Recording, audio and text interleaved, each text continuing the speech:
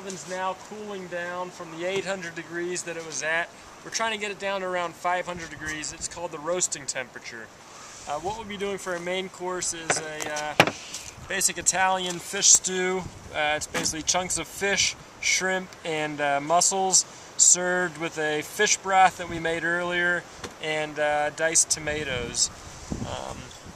The broth basically consists of saffron, some other spices with a base. And then after that we'll be putting in Rob's special deep dish pizza. It's basically a 3-layered pizza, about 1.5 to 2 inches thick there.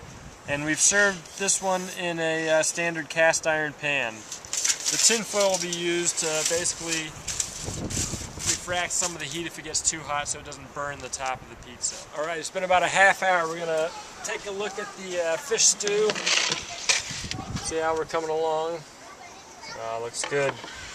The best way to tell is we need to look at the mussels and see if the shells have opened up. That will be our indicator. So I'll find one in there. Looks like it's good and open. That's indicating that the mussels are done, which that's sort of our gauge to tell us that the rest of the fish stew is done.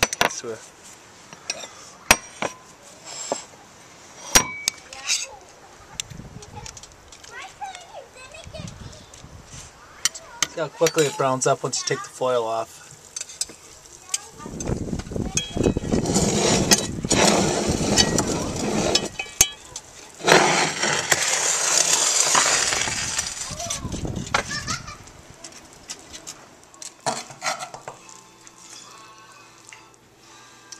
That's a deep dish beauty there. That's awesome. Nice.